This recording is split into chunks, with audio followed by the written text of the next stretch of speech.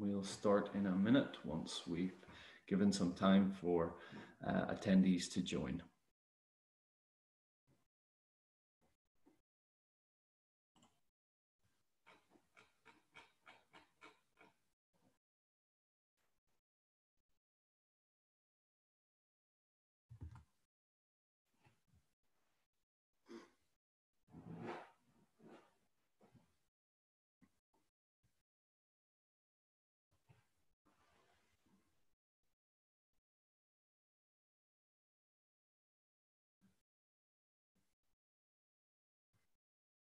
So if you're just joining us, we're going to give it another 30 seconds, and then we'll start the webinar once a few more attendees joining.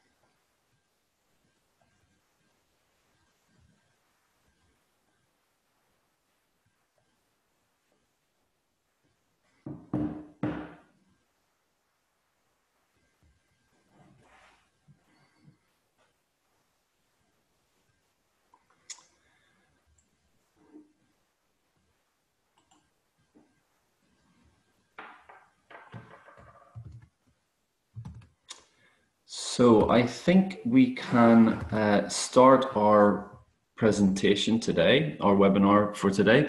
So I'd like to say hello to everyone joining us, and welcome to the webinar today.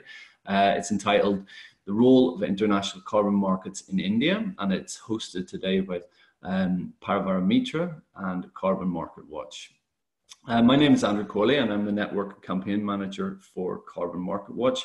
And I'll be ushering us through the proceedings today, and hopefully with few hiccups, because I will be also helping with the technical side of things.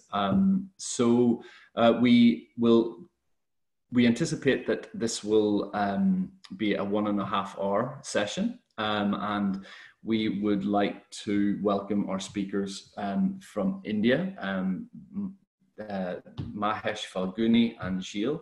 But I would also like to give them the floor to briefly introduce themselves. So Falguni, if you would like to say hello first. Hello, good evening. And my name is Falguni Joshi. I'm working with ParyavaranMitra organization, and welcome to this webinar. Mahesh, bye. Hello. Namaskar to all. I am Mahesh Pandya, also from the same organization where Falguni is coming. It's called the ParyavaranMitra, Friends of Environment. And I'm happy that in collaboration with the Carbon Market Watch, we are having this webinar, and which is essential and today's need to do this kind of webinar and give information about the carbon market and greenhouse emission trading. Because recently you see the report came out from the US-based Health Effect Institute, which is called the State Global Air, and see the figure. The millions of the people are died because of the air pollution, even in globally as well as in India. And the corona date is there, but the 1,000 times more people are dying due to the air pollution, which is called the gas emission. And that is why there is a need to discuss about this carbon market and trading, because it's as a matter of the life of the people. The lifespan of the people are reducing. But on the other end, the corona as well as the carbon credit or carbon market is an opportunity for some people and disaster for many. And that is why there is urgent need to discuss about this issue. And again, with Andrew, I'm welcoming all in this webinar. Thank you. Thanks, Mahesh. Gilles. Hello, everyone, and thank you for joining this webinar. I'm Gilles Dufran. I'm a policy officer at Carbon Market Watch, where I follow the international negotiations around carbon markets. Okay, thanks everyone. So our this webinar is actually part of a three-part series webinar that we are doing with our partners in Latin America, Africa, and here in India. What we're hoping that we can achieve with this webinar is to share knowledge with you, the listeners or the viewers, on the developments of market mechanisms, what will be happening, or maybe that hasn't been happening on the international negotiations, and hopefully drawing on some of your comments, questions, and knowledge to help us develop more civil society engagement in future relating to market mechanisms under the Paris Agreement as they unfold. So we would love to hear your thoughts and questions. For the purposes of this webinar, if you can use the Q&A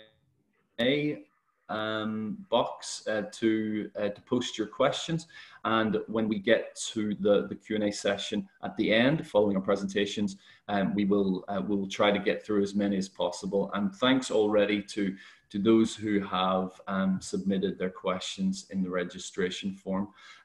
You can put a few clarification questions throughout the presentations, and we'll try to get to those if they're related.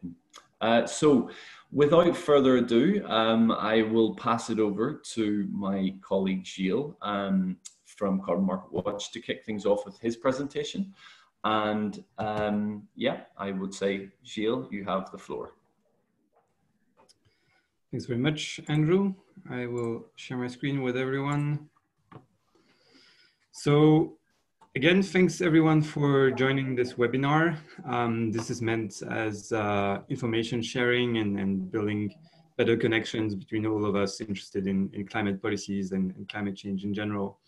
In my presentation here, the objective is to give you an overview of what international carbon markets are, how they function, what are the challenges faced by these markets, and trying to link it as much as possible to the local level, to the regional level, and talking about the very real world impact of these markets, not just focusing on the kind of abstract market level discussion. So having said that, I realize that probably there will be quite a different level of knowledge among the audience. So I will start from the beginning to explain what carbon markets are and what we're talking about here. So the first element, if I manage to switch my slide, here it is. The first element that I want to cover is to really clarify what we're talking about. So here we're talking about a system through which entities can exchange achieved emission reductions. What this means is that you have a project, a climate mitigation project that is implemented in a specific country, in a specific region, and this project reduces emissions. And the emission reductions achieved through that project are purchased by another entity. So whether it's an airline or a country, even a private individual, somebody will be purchasing those emission reductions and using them to claim that their own emissions don't have an impact on the climate, so that they have emitted a ton, but they are paying for a reduction somewhere else. And so it's kind of a net zero impact. And that's the concept of offsetting, which I'm sure some of you will have heard already. And so we're very much focusing on the type of carbon market where emission reductions are exchanged. So achieved emission reductions through a specific project. And I realize I'm repeating this a lot. And for some of you, it might be obvious, but the reason I'm repeating this is because there are different types of carbon markets. And the one we're focusing on today is sometimes called the baseline and credit system, or more simply just an offsetting system. Again, it's this idea that you're trading achieved emission reductions. So it's what you can see in the column on the right-hand side of this table. And this is different from other carbon markets or market-based policies, such as a carbon tax or an emissions trading system. For example, under an emissions trading system, what happens is that companies receive pollution permits, essentially, which are called allowances. And for every permit they hold, they're allowed to emit 1 ton of CO2 equivalent. Most of the time, that's how it's set up. This means that the companies are trading permits which allow them to emit carbon or greenhouse gas emissions in the future. So this is different from what we're talking about here today, which are offsetting system where once again, you're trading achieved emission reductions. So I hope this clarifies it for some of you, hopefully for all of you. And now we can dive a bit more into the topic of carbon markets and specifically baseline and credit systems. So first of all, I wanted to give you an overview of the structure of carbon markets.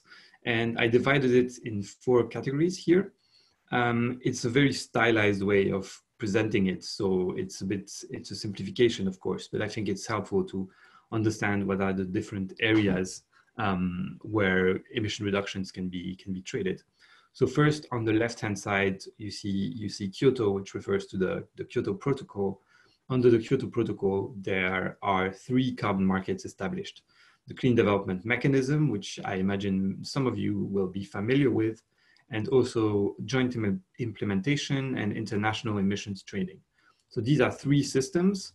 The most well-known one is the Clean Development Mechanism, which essentially allowed developed countries to purchase emission reductions from developing countries and use those reductions to meet their own targets under the Kyoto Protocol. Now, the CDM is quite famous or infamous, sadly, because it had many shortcomings and essentially failed at reducing emissions. And in some cases, it also harmed local communities or the environment. And that's one of the reasons why a new set of carbon markets was established under the Paris Agreement. And so now we're moving on to the second section where you can see the 2 yellow circles, which represents the 2 systems established under the Paris Agreement, specifically under Article 6. And I'm going to explain a bit more what these are about in a later slide. So for now, what's useful for you to remember is that there are 2 carbon markets established under the Paris Agreement and that they essentially replace the ones established under Kyoto. Third up is the aviation carbon market, CORSIA, the carbon offsetting and reduction scheme for international aviation. This is a market established under the UN Agency for Civil Aviation. So we're no longer talking about the UNFCCC, the climate agency, but now we're talking about the Civil Aviation Agency.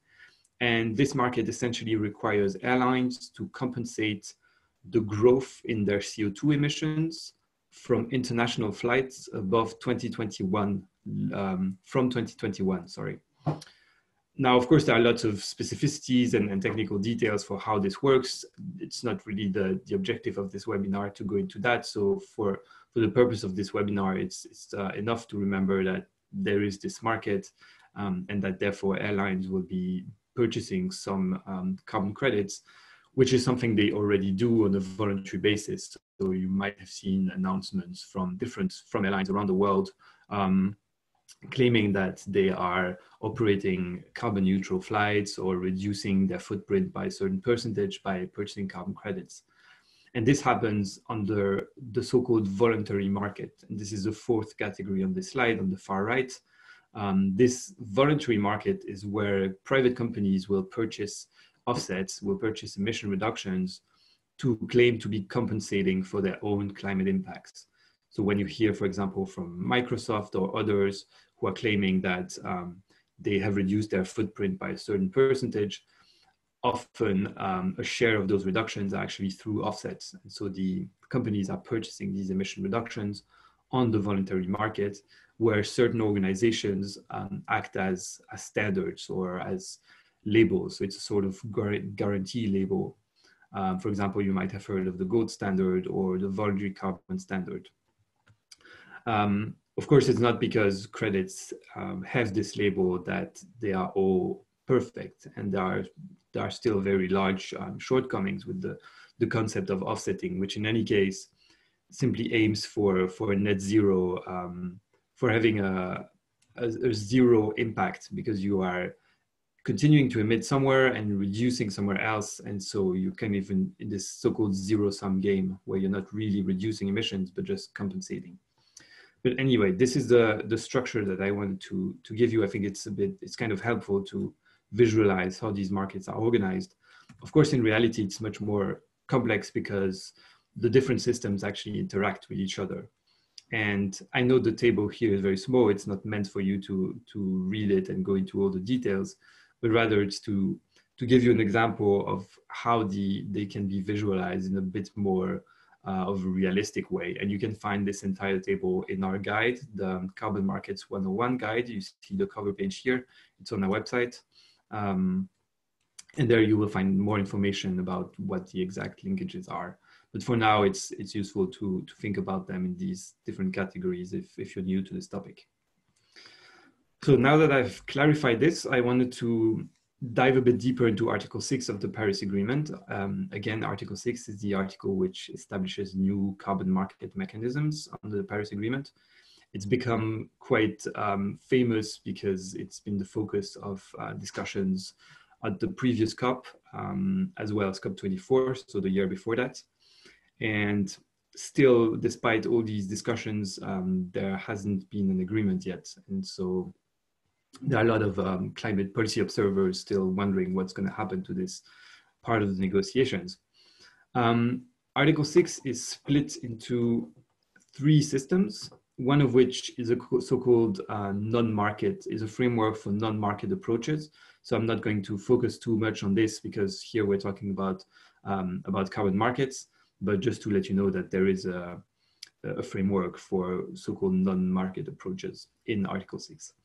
But the two market mechanisms under Article 6 are so-called Article 6.2 and 6.4. So they are distinct systems.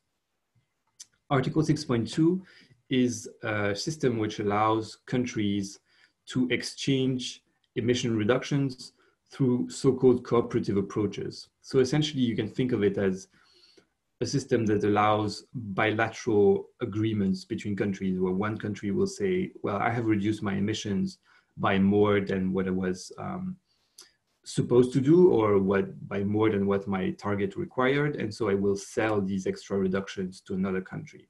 So this very much happens on a bilateral or multilateral basis without really requiring a centralized governance system.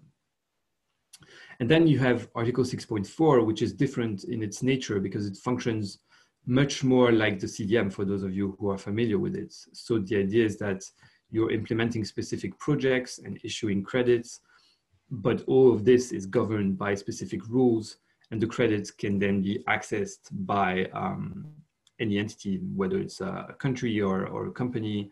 And there you don't go through bilateral agreements, but rather you rely on an overall governance structure.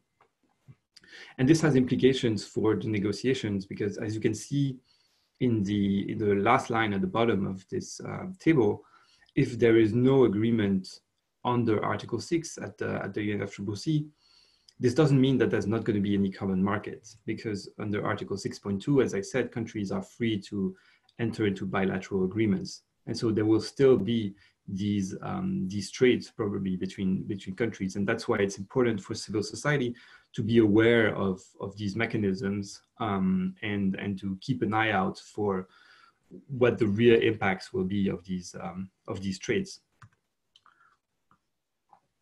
So now that I hopefully have clarified what the different systems on the Article 6 are, I wanted to dive into 3 specific issues. The first one is the question of the excess supply of credits on the market. The second one is the question of the risk of counting a single reduction multiple times. And the third one is the question of preventing negative impacts on local communities and the environment. So first of all, for the first issue, the discussion about the oversupply, the situation at the moment is that there are essentially too many credits available for purchase. Under the CDM, there are very many projects that were implemented and credits that could be available for purchase. the objective here is not really to dive into those numbers and give you a very technical explanation of demand and supply, but rather what I want to do is talk about how this has an impact at the local level and how it impacts the actual quality of the projects. So if demand is lower than supply, then the prices are going to be low. That's what we see on the market today. The CDM credits are worth essentially nothing. They're worth 25 cents per credit. And credits on the voluntary market are worth around $3 per credit. At least that was the price in 2018, which is the latest available.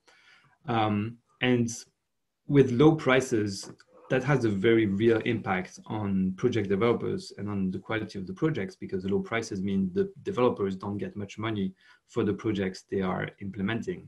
And if they don't get much money, then they also can't really implement high quality projects, and they kind of focus on the easiest one and the ones where they can get most emission reductions for a cheap amount of money. That's actually the whole logic of these markets, trying to get as many reductions for as little money as possible. But this also means that the market fails to kind of incentivize high quality projects that are more expensive to put in place, and that really bring communities together, and where individuals at a local level can participate, because these tend to be more expensive. So we end up with a system where the low quality projects kind of dominate the supply.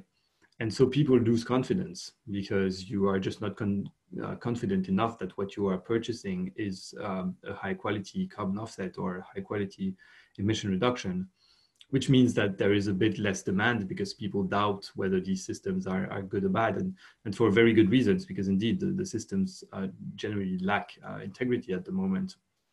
But my point here is that this kind of creates a circle, as you can see on the slide. You have low prices, which means developers don't get enough money, so they implement low quality projects, and this means people lose confidence, and that drives less demand, and so low prices.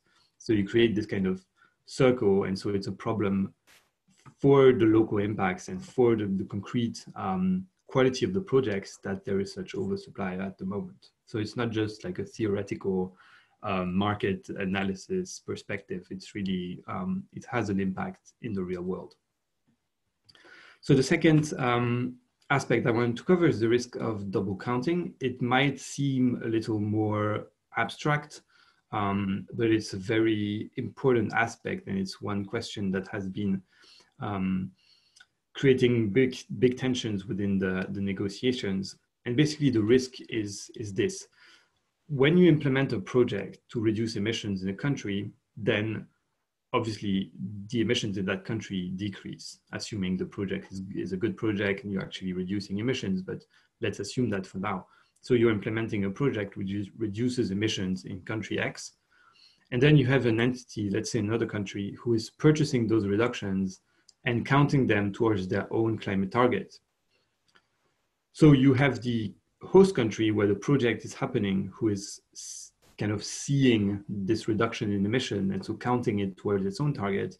And then you also have the buyer country who is counting the reductions. So you end up in a situation where you have two countries claiming to have reduced their emissions, but actually there's only one unit, let's say 1 ton of greenhouse gases that has been reduced.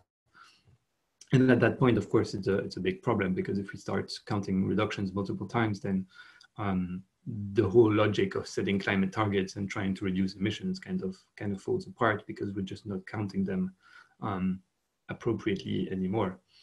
The solution to this is kind of basic, at least in its concept. It's to say, well, if the host country, if the country where the emission reductions take place sells the reductions to someone else, then it shouldn't be allowed to also count it towards its own target. And so the host country should basically correct its own accounts to say, well, I see I have reduced my emissions, but I'm not going to count it because I sold it to someone else. Of course, the implication of that is that the host country should be the one who decides whether it wants to sell or not the reduction. So the host country should be able to authorize or not a project, because we don't want buyers to basically take out all the reductions from a country and leave the country in a difficult situation to meet its own target. So that's the problem of double counting. Now, coming to the third issue, and this is very much linked to the local level, this is the question of safeguards. So under the existing markets, under the Kyoto Protocol, sorry, and the Clean Development Mechanism, there were missing safeguards, or the ones that were adopted were not respected and not applied sufficiently. So we ended up in a situation where several projects were implemented, and Falguni will give you a few examples later on. Several projects were implemented which had negative impacts at a local level on communities, on the environment, and where these local communities just didn't get involved in the projects because the project developers did not consult with them, did not explain enough what the projects were aiming to do. And so at least two safeguards need to be corrected in the new markets. There should be good rules for consulting local stakeholders, and there should be a process for essentially for local communities to be able to register complaints if they are negatively affected by a project.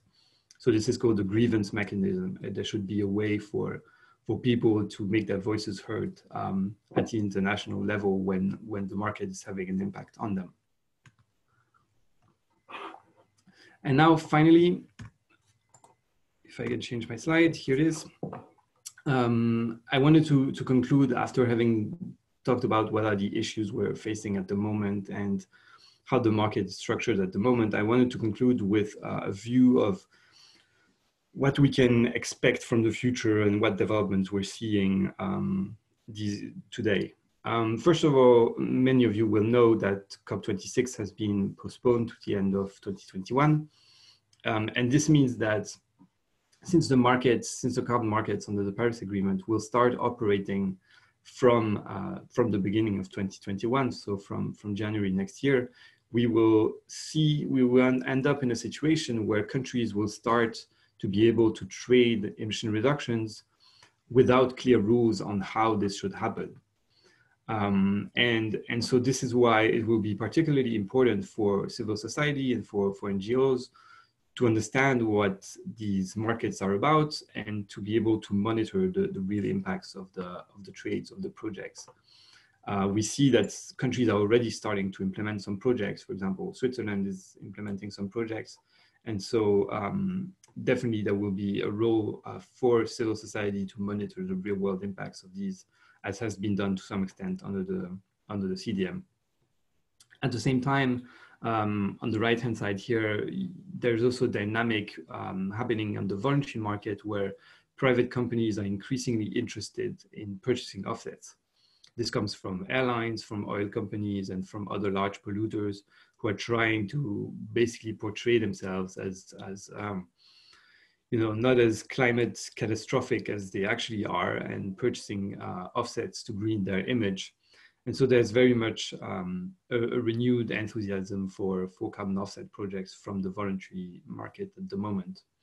And the reason I'm saying all this is because, it kind of supports this idea that projects are getting implemented. So there is a market, it is happening. And so regardless of whether you think carbon markets are a solution or not, it's important to be aware of what these systems are and how they operate, and making sure that we can hold the project developers and the buyers of offsets accountable for the real impacts that their projects are having on the ground. And so we hope to be able to work with many of you and with many organizations around the world to really monitor the real world impacts of these markets.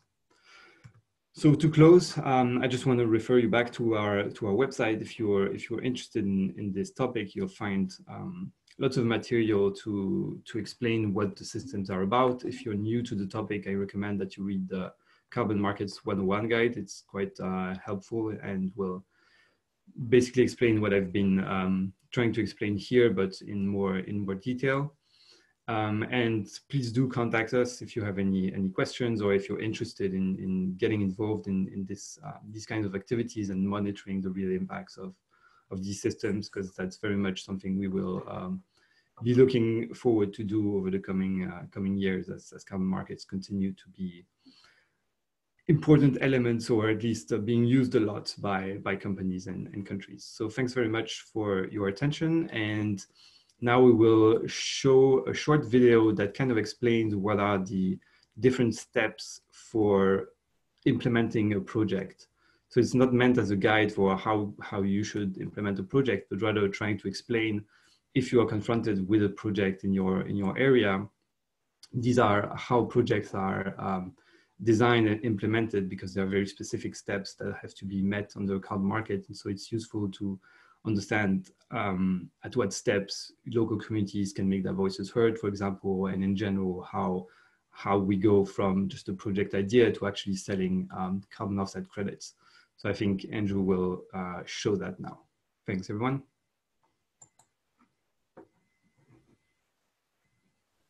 Thanks, Gilles. Yes, I'll just get the video up now.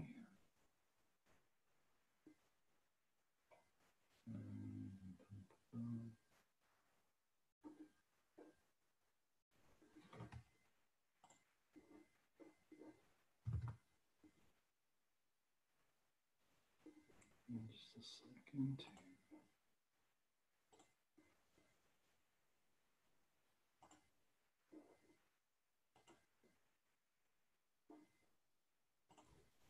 In the meantime, I see there are some questions in the Q&A. I think we'll take them afterwards.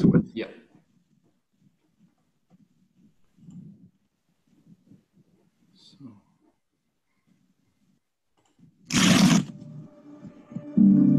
The dramatic effects of the climate crisis are already felt across the world. Unfortunately, the measures to halt it can also have negative impacts on people and the environment. To meet agreed climate targets, some countries and companies buy carbon credits, which represent emission reductions by a project. Let's have a look at how a project goes from a simple idea to generating purchasable carbon credits.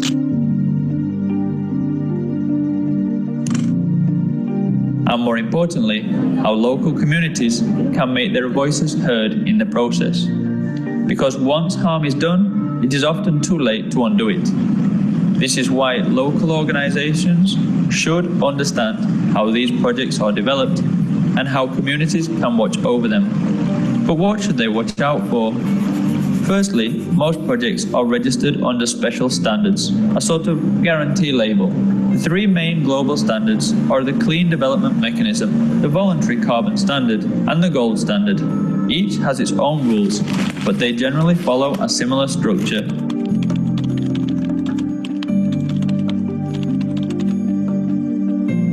First is the project idea.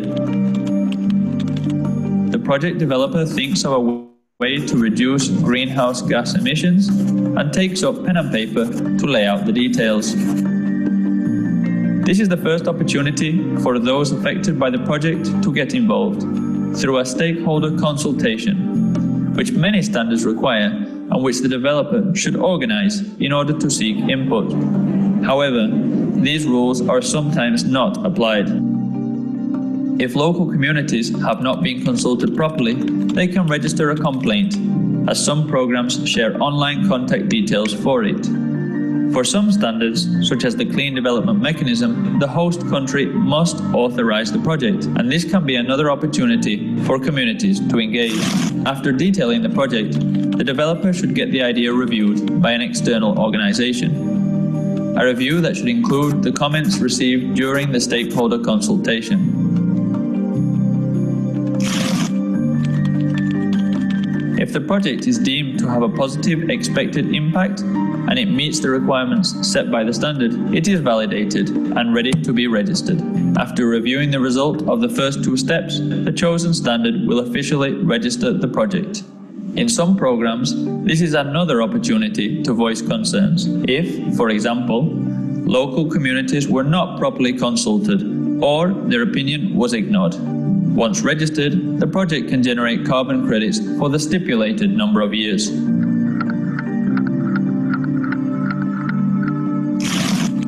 The project is now getting started. If stakeholders are affected in any negative way at this stage, or were not properly consulted before the start of the project, they can still turn to the developers or the standard which certify the project and complain. Some standards have a specific procedure for this, called a grievance mechanism, and contact details are often found online. Throughout the project, the developer will monitor various parameters to make sure it can detail exactly how many tons of greenhouse gases were saved thanks to this project. This data is generally not public at this stage, but it is used later to know exactly how many carbon credits should be issued. Once the project is up and running, an independent auditor will verify that it is working according to plan. With this verification, using the data from the previous step, the auditor will confirm that emissions have been reduced and that carbon credits can be created. Once all these steps are completed, the developer can finally receive the carbon credits, which are created by the standard certifying the project.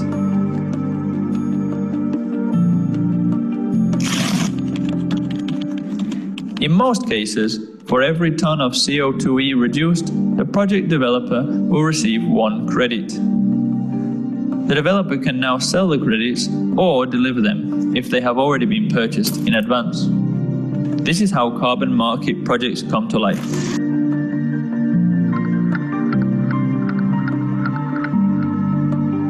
Of course, this type of carbon market is not a long-term solution to stopping the climate crisis.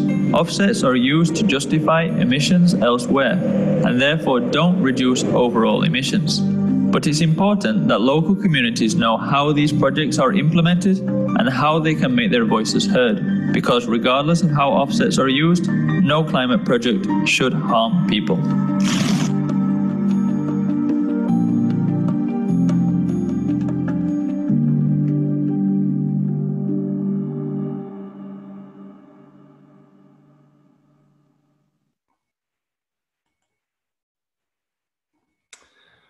So we've just got through our video, which was it went into a little bit more or recapped a little bit what Gilles has been saying throughout his presentation, and actually it was very interesting because as Gilles was presenting, there was a question came in relating to the verification programs that go in through it. And I think this is a good time to reflect on this question. It's from Abjit, and he's asking how are projects verified, how are the missions verified, sorry, and what international mission verification programs are there. So Gilles, would you like to just give a clarification on that in relation to what your presentation and the video?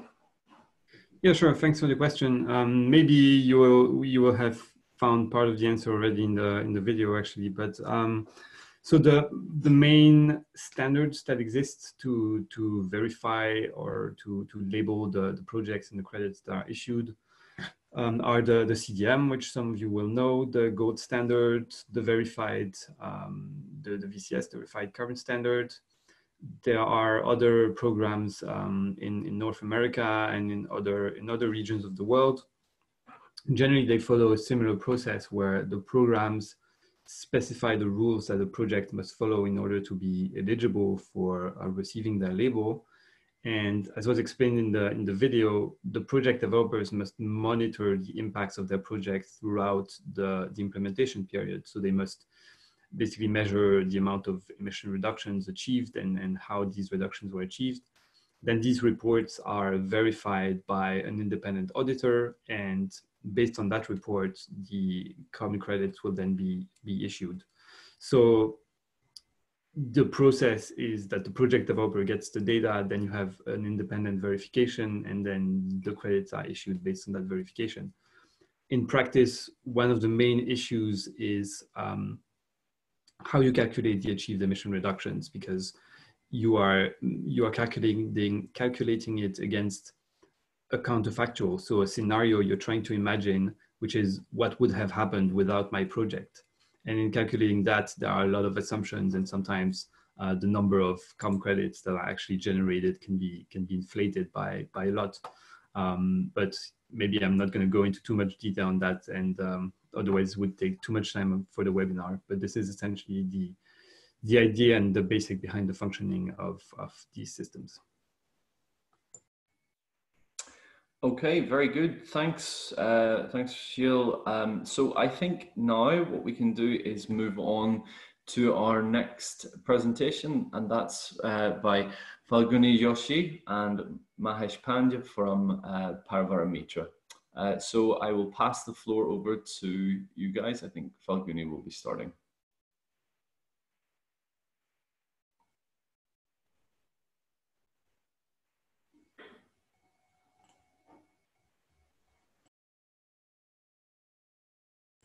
Yeah, thank you, Andrew.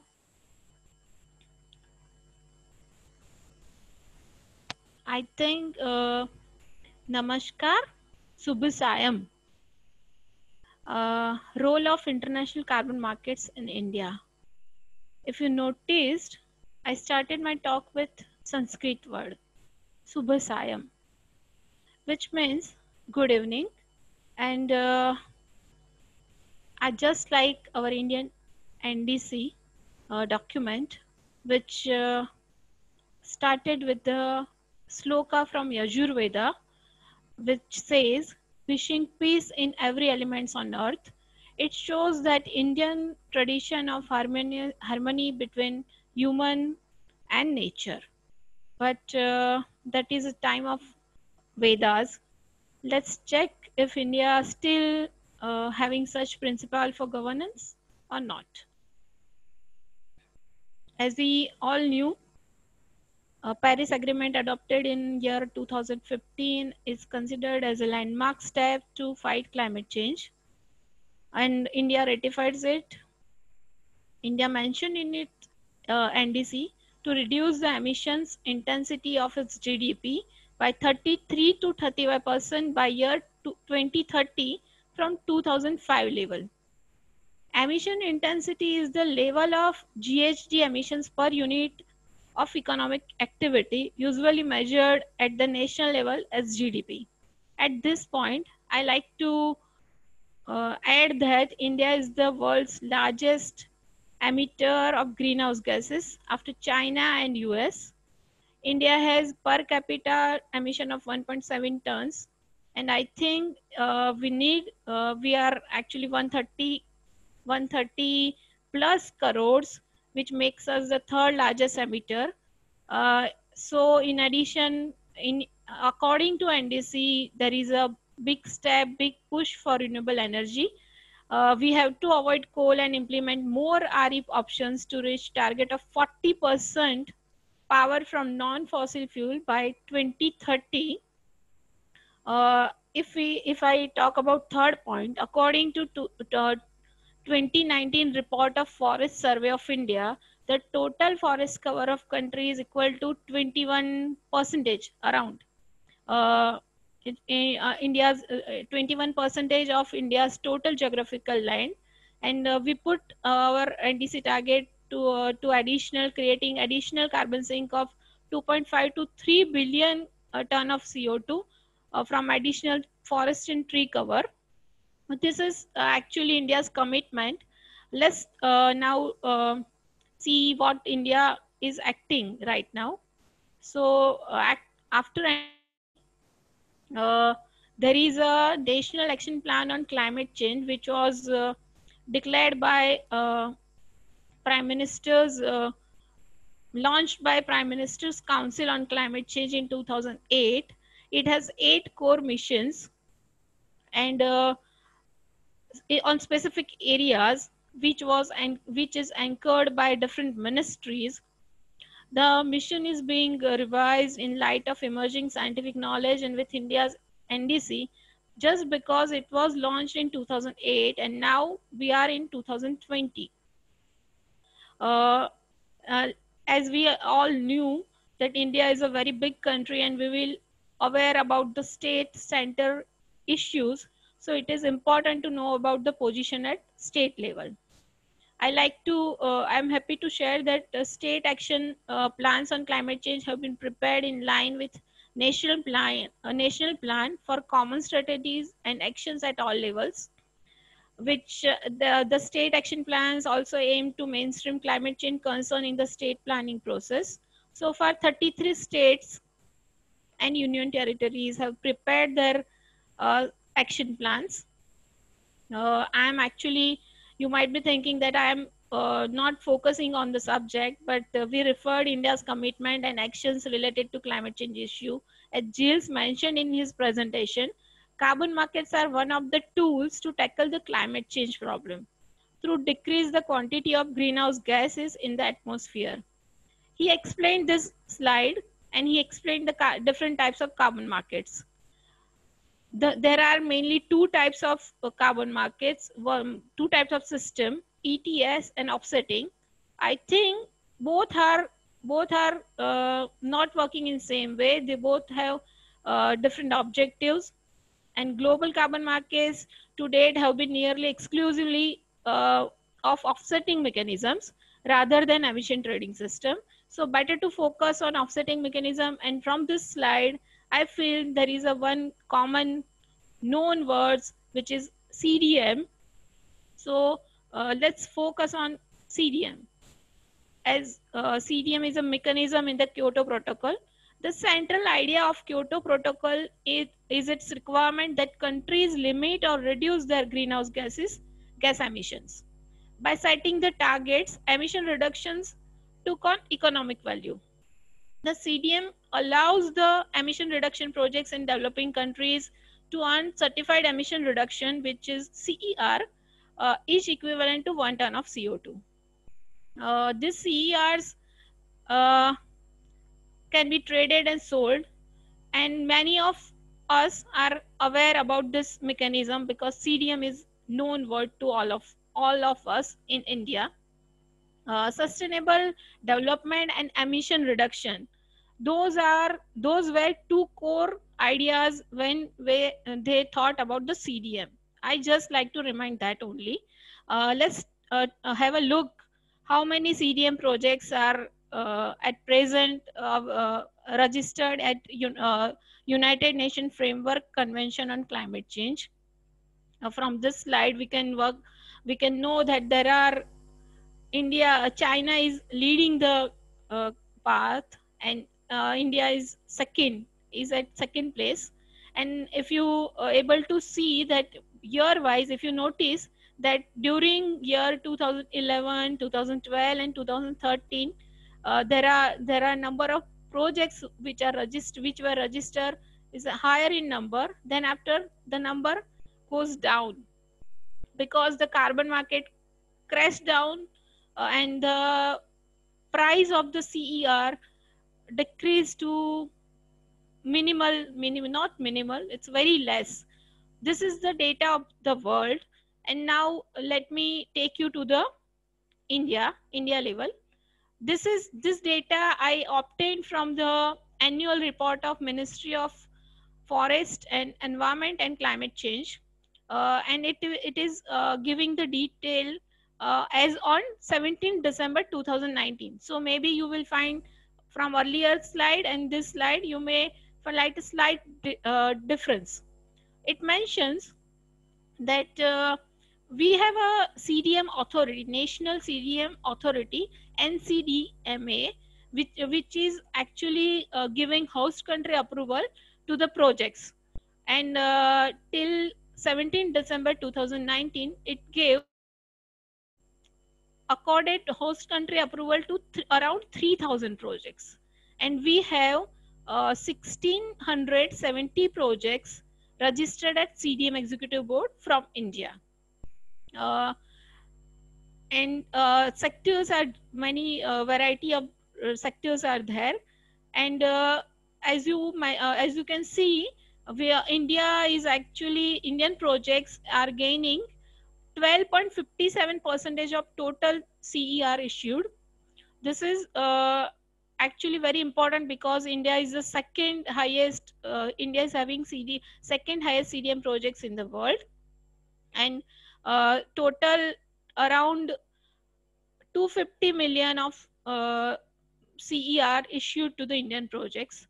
So let's go ahead, and we already mentioned about carbon markets, but I'd like to mention one more issue regarding it. That is the issue of compliance market and voluntary market. As you, many of you are aware about the voluntary market thing, but let me clarify further. Because compliance markets are established to meet binding targets, where voluntary markets are not backed by any mandatory goals. With increasing urgency for climate mitigation, many are looking to the private sector to play an increased role with markets as one of the opportunity to take actions. Voluntary carbon market put focus is on environment integrity and sustainable development, and ensures that the generated carbon credits are real, verified, and measurable contribution. Let me take you to the give you the example of the carbon voluntary carbon markets. First is this is VCS, which is administered by Vera, which is a not-for-profit organization, and there are total 1616 registered projects, and among them 529 projects are from India. So maybe now you can understand why I'm giving the detail about this voluntary market. There are VCS is a standard for certifying carbon emission reductions, and this program is the major program at the world level. So let me take you to the other important player of the voluntary market, that is gold standard, which is having a 1700 plus projects from 18 different countries. Gold standard was established by international NGOs as a best practice standards to ensure projects that reduce carbon emission under CDM, and which also contributed to the sustainable development. So you can see that in this gold standard, 284 listed projects are from India, and mostly from the energy sectors. Carbon credits from Indian projects earned carbon credits of 10 million from this platform. And I like to add that this is many CDM projects are also gold standard projects, and which are still earning a good profit or good rewards. Let me take you further, and I like to I give detail about the voluntary carbon market of the world. Let's turn to India. As a growing economy and emerging climate leader, India is in a process to establish voluntary carbon market. India's proposal to develop voluntary carbon market was approved by World Bank under Partnership for Market Readiness Program, that is actually in the process, and it may be completed by the year 2020 only, but let's see. But India already tried few pilot projects. Let's have a look. Indian government has notified PET scheme in 2012. It has also providing economic incentives for emission of pollutants in 3 states for via ETS pilot projects. The 3 states, Gujarat, Maharashtra, and Tamil Nadu, participated in that. And the other option is renewable energy certificate mechanism, which was launched in 2010, and that scheme rewards renewable power producers with credits, which can be sold to entities that have a renewable purchase obligations. And last point to add, that last year on 5th June, World Environment Day, a pilot ETS started for selected industries in Surat, which is a place in Gujarat state, that is for the particulate matter, specifically for the air pollution, to control the air quality, which is also in a pilot mode. So let me get back to the CDM. We talked about different carbon markets, but known to clean development mechanism. As India is having second highest projects in the world, and we somehow saw or experience effects of CDM projects around us. This is the first registered project And it is interesting to know that the first registered CDM projects is from Gujarat, and our organization, ParyavaranMitra, has special connection with that project. There is a reason. Establishment of ParyavaranMitra is linked with this project, which is producing refrigeration gases. In 1995, a public interest litigation was filed in Gujarat High Court to get justice by farmers of Ranjit Nagar villages of Panchmal district. Actually, the company were emitting fluoride in wastewater and air since the operation of the plant. Fluoride level in the area in air, water and soil increased, and borewell water was also damaged due to this. And a court formed an expert committee in which our director was a member, and later on ParyavaranMitra started working as an enviro legal organization for pollution problems in rural areas. When we heard this, that same company was registered as a CDM projects, naturally we thought to check at the ground level, and we went there to check the situation. The CDM project was earning big profit, but also spreading pollution in nearby areas, discharge untreated effluent, which contaminated groundwater, and people were suffering from health problems. And at this point of time, it is important to note that this project is no longer generating carbon credits. It is an old project. It was the first project registered as at the CDM, but it earned profitable CER, but not followed the sustainable development objective. But I am telling, this is a learning for us. The gas leakage incident was also happened in this company.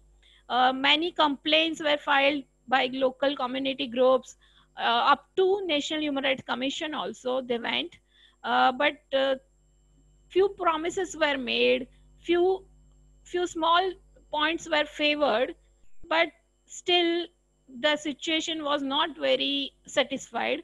After checking at ground, we approached the UNFCCC in 2006 for information on public consultation in the CDM process regarding this company. They advised us to approach the national government, as public consultation is the issue of host country. After email conservation of around 10 months, 1 year, they advise us, UNFCCC advise us that next time, please put your comments at the validation stage of any projects, not at the later on time. So you can surely think that this is an old project and is not getting any benefit at present, but it was an experience to learn. And there is another point of view to check. We can argue, after bad experience from the first CDM project, we can argue that industrial projects have pollution problems. But what about the renewable energy projects? At present, 80% of CDM projects are from renewable energy sectors. So there is no harm, but the renewable projects are eco-friendly in nature, but these projects are using more lands. They are mostly using common lands. So people lose their livelihood options. Mostly, especially the poor and vulnerable people, villagers who are dependent on common land for their livelihood, they lose their livelihood options. And sometimes in construction activities, the existing vegetation got damaged. Thing is, the construction activities are carried out in bad manner without taking care. Knowing about few cases will give us the clear picture of how good RE projects can also making trouble. Let's see. This is an example of a large wind energy project established in Kutch district. It is good to produce clean energy, but the implementation without considering local people is a problem. The project renewed crediting period in 2017 and still operational. So let's check the reality check. The wind turbines are located in the Sureshbari Creek, which is biodiversity rich area. The other point is, if you ever heard about the Great Indian Bustard, It is very near, the wind turbines are located very near to the Great Indian Bustard Bird Sanctuary. This bird is from critically endangered category, and we have to take care, special care to protect this bird. And when they constructed the windmill, they have established the windmill. The problem is that they have commit the windmills in a very haphazard roadways, which actually is a problem with all the projects. Another problem is with the land records. There is at panchayat level, big players do all the settings in land record, which is not good. And at the end, I like to add that local people are unaware about company name, CDM process, stakeholder consultation. They don't know whom to contact in case of emergency or whom to ask for damage. Next is more problematic case from South Indian state of Andhra Pradesh. As name mentioned, a local eco-restoration initiative transformed the wastelands into a dense community forest in villages of the Kalpalli region, which is harmed by Nalakonda wind farm project. Local people, with the help of local organization named Timbuktu Collectives, facilitated the community-based natural resources management and biodiversity conservation. With hard work of 20 years, it got damaged with the badly implemented project. The choice of the location and not taking local people's view while planning the project was a big problem. Local people complained to different departments, also made complaint to the CDM executive board. The local community group also approached National Green Tribunal, but at the end, a green valley turned into the wind state. You may be thinking that I am just giving a bad, I'm just talking about the bad experiences. There are good experiences also. This is an example of project where emission reduction generated from project are real and verifiable, but it will also measurable contribution to sustainable development of the poor and benefit the community. When some good organization take the lead and give direction, lead the people in a proper way, you will find this good projects with you. This is the one of the example, because in 2007 in Chiklampur district, Adatas is an organization. They actually took a lead and registered a CDM project with UNFCCC. This project is pro-poor project, and after the upfront, they got the upfront payment and able to build a biogas units in the villages. After the 7 year, they actually made payment to the Vulcan Energy, and after that, each of the member who is having a biogas unit started receiving the profit from the credits generated. This is actually a very good project, and when the good intention and good technical know-how person lead the project, then you will get such good project. So since then, this project is a very good example. Let me take you to the another good example. This is using solar power in salt farming, which is about replacing this project is initiated by Seva organization, which is voluntary organization working for women empowerment. As you can see from this slide, that 6 of the SDG are addressed through this project. This project is a renewable energy project under the gold standard that makes use of solar energy for operating water pumps. So women empowerment, emission reduction, and many more. So it is a very good project, and I think this is it from me, and I now like to request Mahesh Bhai to take over the other slides. Mahesh Bhai, please go ahead with this. Thank you, Falguni, and very good presentation and given an overview about the CDM project, particularly experience of India.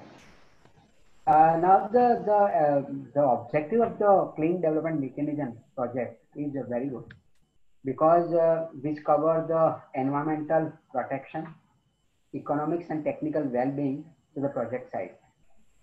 But reality is different, not contributing to sustainable development or the economic well-being.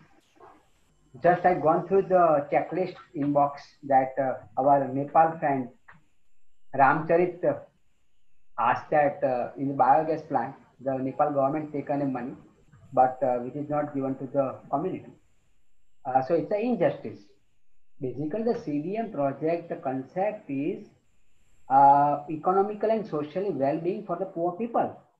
Because in this area, the industries or whatever the project is, and that is why whatever the money they are getting, they have to share with the poor people.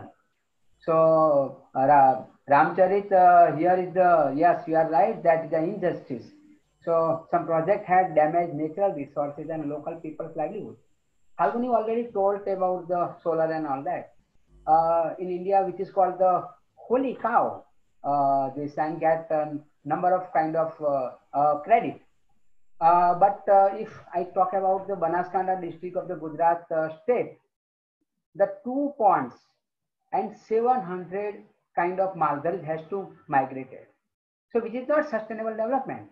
And as per the goal of the 13 of the SDG, which is violated basically. And someone also asked about the relevance of the environmental impact assessment of 2020 draft and this thing. So I would like to say that in this draft environmental impact assessment notification 2020, the holy cow project solar are not there. So, and also we have a very good act in India, which is called the Land Acquisition, Resettlement, Rehabilitation and Accountability and Transparency. Now the land is a state level issue. But in Gujarat, we modified this Central Act and there is no socio-economic impact, and that is why even forget about the environmental impact assessment, but under this act also the wind farm and solar is not considered, and the number of the people and the farmers and fishermen are facing a problem. So it's a different story over here, that the provision of the CDM is a very good ideally, but in the reality, we are sorry. Now slide number 2, public participation. Hello, Falguni. No, public.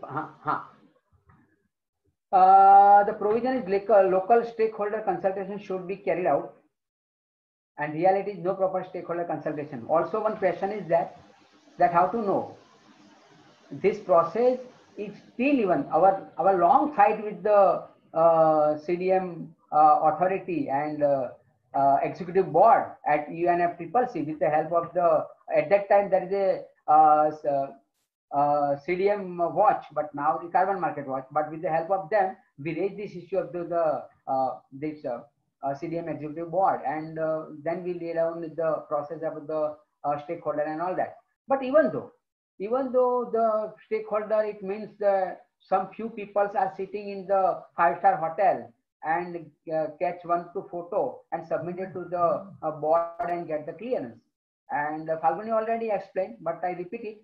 When we asked our UNFCCC, they replied that your host country is responsible. And my host country replied me that to get credit is the first phase and monitor will come later. So don't worry and don't do much more monitoring. Even we do not have the system how to spend 2% of the money to the poor people. There is no system till develop in Indian government. Yeah, now, yeah. Previous please. Falguni, previous one. Now, no cross-checking of the provided information because the people are not aware about, and which is the agreement between the it's a not legal binding and not as per the Indian law, and that is why I cannot or we cannot challenge into the judiciary system. So if the carbon credit projects are not implementing properly, the officially Indian government cannot take any kind of action because there is no act passed in parliament. So that is why some extent we are helpless. So just we have to raise the public voice and raise this kind of issue. Please sharing a benefit, Harman. Look, provision is the 2% of the certified emission reduction for the development of the local community. But still, I'm already talked about the no information by the local people. We ask number of the right to get information act, we do number of the RTI, but even the Indian government do not know how much money they received under the CR. If the government do not know, then how could the local people know? And how could we implement that 2%? Where is the 2% of my money? And how can we say that please spend on the community welfare? So there is a totally hidden kind of thing, no transparency at all. The project proponent may directly share the amount with the respective village panchayat and monitor their development activities. But we did not find it in India. So no transparency of the spending the project proponent. Project proponent may develop a plan and implement for the betterment of the villages. Falguni already given a very good example, and we have the number of examples. Here the time is limit, so we cannot put number of example over here. But 99% as our experience and the case studies are saying that the people are not benefited out of the CDM project. Yes, please, next. So our suggestion is need to focus on the objective, and that is why this webinar is. So people can know about the how to move further, and they can take part. Amitabh is not here in this workshop, but he had asked that what is my role? So now your role is to monitor, to get that information, and then spread out from the people. So people voice became, and then the force to the project proponent and the government. Make a environmental impact assessment and social audit mandatory. So 10th August is the last day to submit the EIA notification, suggestion, objection.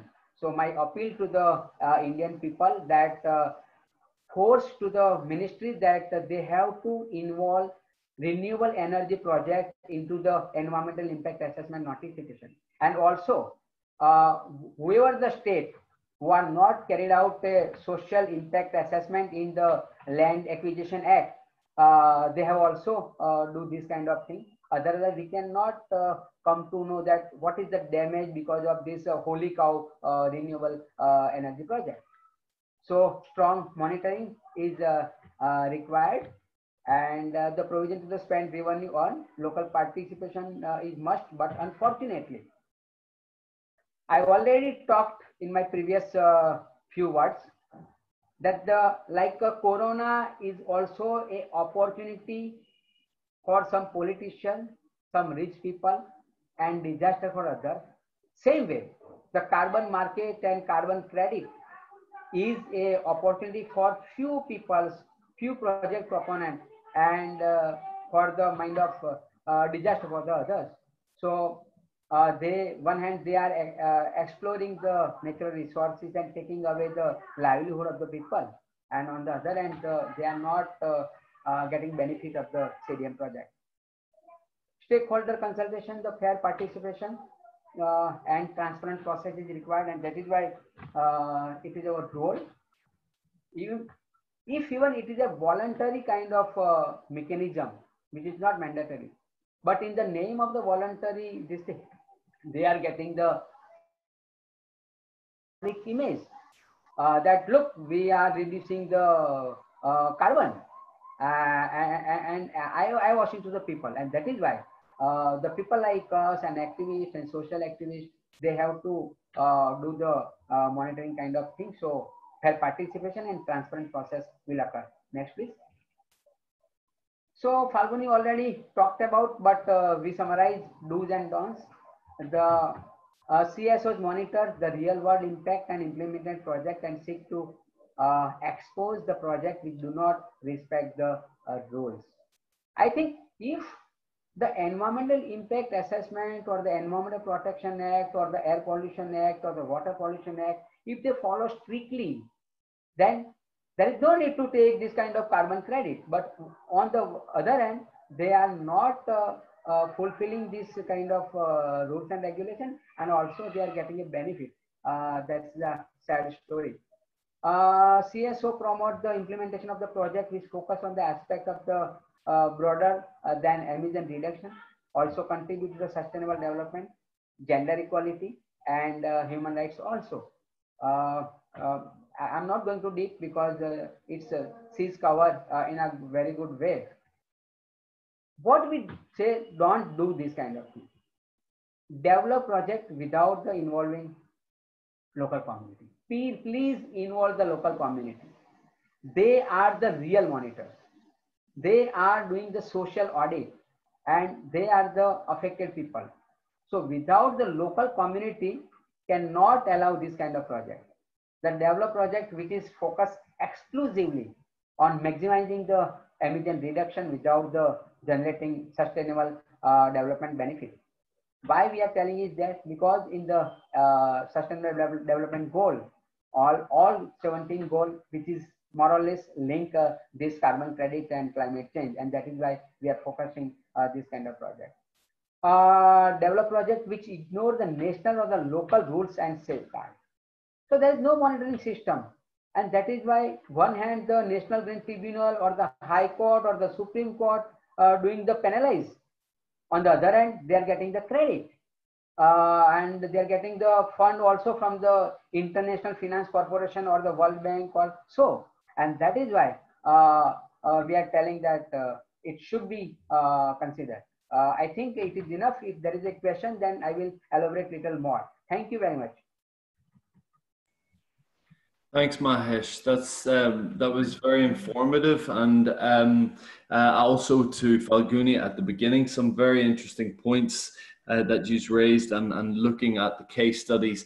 We're going to move quickly into the Q&A so that we can try to get as many questions as possible. And I guess I'm going to start off more of a general sort of questions first to Gilles.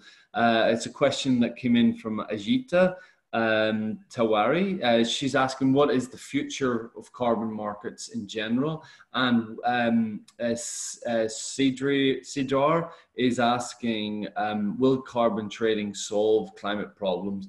Isn't it just business as usual? Maybe you can start with that, and then we'll pick up with others. Sure, thanks for the questions. So what is the future of carbon markets? Of course, very difficult to tell the future as always, but I think what we can say is what we see at the moment, which is a strong increased interest for carbon markets, for purchasing carbon offsets from private companies. A little less so from countries, I would say, but there is definitely increasing interest from private companies, in part due to the pressure that they're facing to do something about the impacts of their activities on the climate. So in short, I think we can expect that the carbon market will develop a bit more, especially in the area of forestry credits. Unfortunately, we think that forestry projects are not suitable to issue carbon offsets. There are lots of problems associated with this, but it's an easy way, it's an easy project to communicate. And so it's something that companies like to finance and to purchase carbon offsets from. Whether on the question of whether this is gonna solve the climate crisis, I mean, I think the answer is pretty easy, and it's no. Carbon markets will not solve the climate crisis, and definitely not on their own.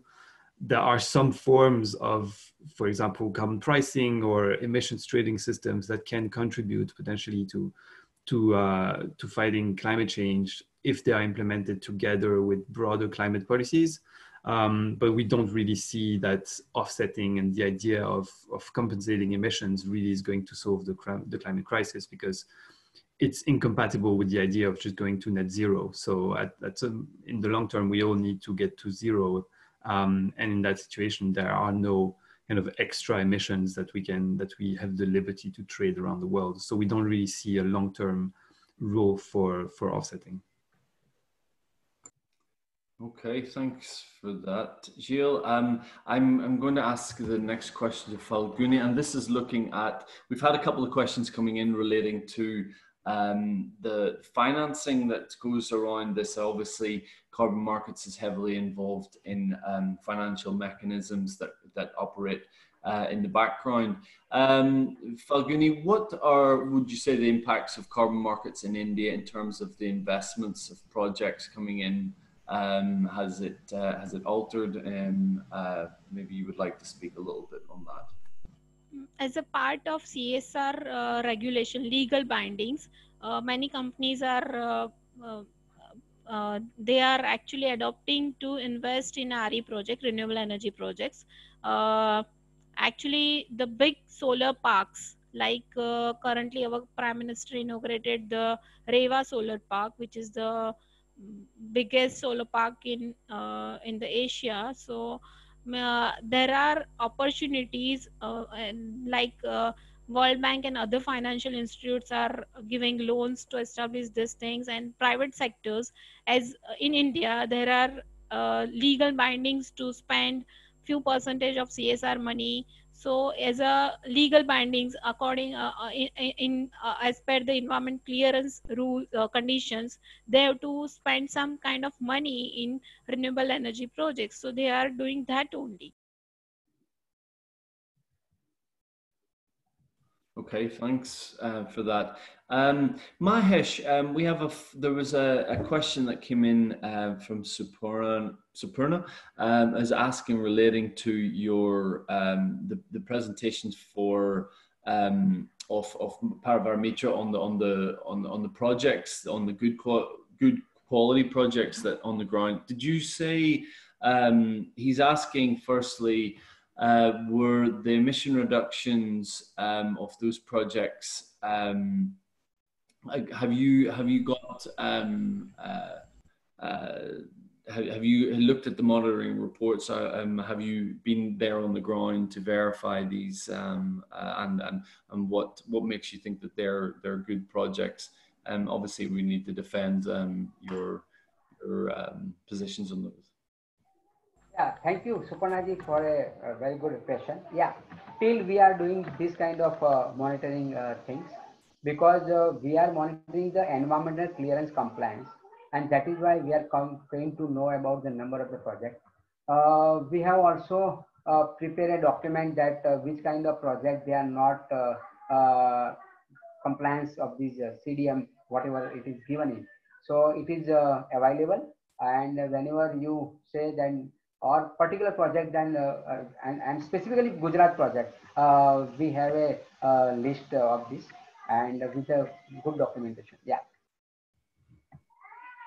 Yeah, I like to add, I got an opportunity to visit both the projects at the ground level, and also got an opportunity to talk to the villagers.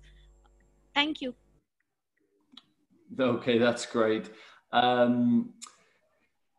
I wanted to jump take some questions on looking at the social integrity. I think we've covered a little bit in terms of the environmental integrity in the presentations, and I was wondering if Gilles could, and this was a comment that came in from Tushar on the role of markets and sustainable development. Some people are wondering a little bit on, will this be a continuation of how things were done in the past? Miga is referring to the old colonial patterns where the North continues to emit pollution and then just using the South to buy up the credits. Is this the same way forward for future mechanisms under Paris? And maybe you can talk a little bit relating to the pick up again on the grievance mechanism that you spoke about earlier.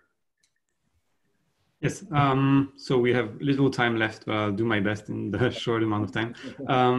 So on whether we can expect anything different from markets in the future, I think we can hope that there will be better safeguards, for example, under the Article 6 mechanisms that will be established. There is a chance that there will, for example, be a grievance mechanism that's still in the text at the moment. It's still, it's not agreed, of course, yet, but we can hope that it will be there. At the same time, these are kind of improvements at the margin. So we're trying to get safeguards, we're trying to get rules which for some of them are actually common sense, like not double counting your emission reductions. It doesn't really address the overall problem of simply relying on offsetting and as the question mentioned, this logic of global north countries purchasing emission reductions from global south countries. Indeed, that is a problem, and that's why we don't really see offsetting as a real solution, and that we think countries should reduce their emissions domestically, and because everyone will need to focus on that and reaching net zero. So maybe I'll stop there in the interest of time, but that's basically our vision for what's coming up. Hopefully some improvements, yes, but we can never be sure until the negotiations conclude. And in any case, even with these improvements at the margin, I think it's interesting to think about going beyond offsetting and thinking about alternative systems. How can we provide climate finance without necessarily exporting the emission reductions? Okay, thanks, Gilles. I'm going to field a couple of questions. I'm trying to pack as many questions in as possible for this round, and so I'll ask one to Mahesh, and then maybe Falguni, you can follow up with the other one. Just looking at, you mentioned the environmental impact assessment and how it's very relevant, Mahesh, at the moment in the discussions. How can we ensure that there is strong local stakeholder engagement in future projects, whether they're international origins? That's for Mahesh, and then for Falguni. We had a question coming in from Suma, who also had commented in the registration questions and was looking for a little bit more information on building capacity space for women, leadership and engagement. And I think the general question was, how can we get more community engagement in these projects? So I'll pass the floor to Mahesh, and then maybe Falguni, if you can follow up. Thanks. Thank you, Andrew. Again, good question. That the environmental impact assessment gives us a transparency and people's participation and stakeholder consultation. But if you remove this kind of project of like renewable energy and all that, so people cannot get the information. And right now in India, we have a very good act which is called the Right to Get Information. Unfortunately, till 2014, this RTI Act is also became a handicap. If we are not aware about this kind of information, how to do monitoring? It's a tough question, and that is why by intention in this new draft environmental impact assessment notification, the number of the projects, they are excluded. So they cannot come under the people's watch or people scanner. And that is why we need a strong environmental impact assessment and strong environmental protection act and implementation of that. If it is not there, then the judiciary is also become a handicap, because our National Green Tribunal is very strong. Day to day, they are giving a very good order and judgment. And that is why to protect from the NGT or the High Court or the Supreme Court, they bypass such kind of project into the law. If the law is not there, then how could we compare that the violation? So to hide the violation or allow the pollution, they are remove all these things. So there is need that if this come under the Indian Constitution environmental laws, then we can, or the people can monitor, and we can raise even at the UNFCCC level or the UN level if the Sustainable Development Goal is not implementing properly. So we can take part in the review process of the sustainable development goal at a UN level. But without the information, we can't. And that is why by intention, our government is not providing the information and they are excluding all this kind of project. Thank you. Yeah, I agree with Mahesh because the transparency is not there, which is most important thing. Local people don't have any information. Even organization like us is not able to get an information. I think Gilles also want to add in this issue. No, sorry, I think you said everything.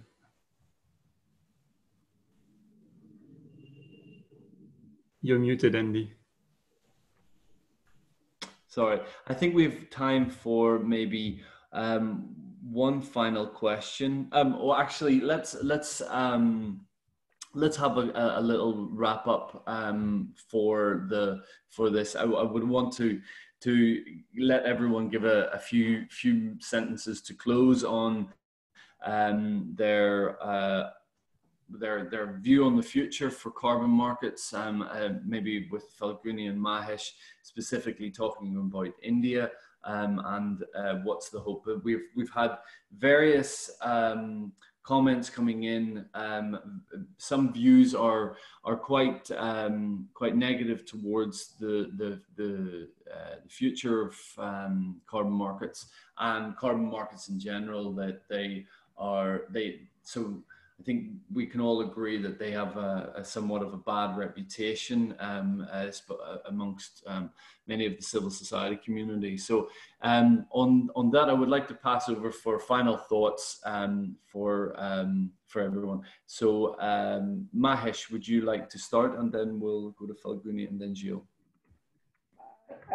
I'm fully not disagree with this carbon credit and all, but if there's a proper involvement of the local affected people in the beginning stage and the monitoring stage, then it is all right. Otherwise, the carbon credit became a CSR earning and also the public image and the win-win situation is there. But without the public involvement in this carbon credit project is meaningless. And that is why my only one this thing is public should be in center. Okay. Yeah.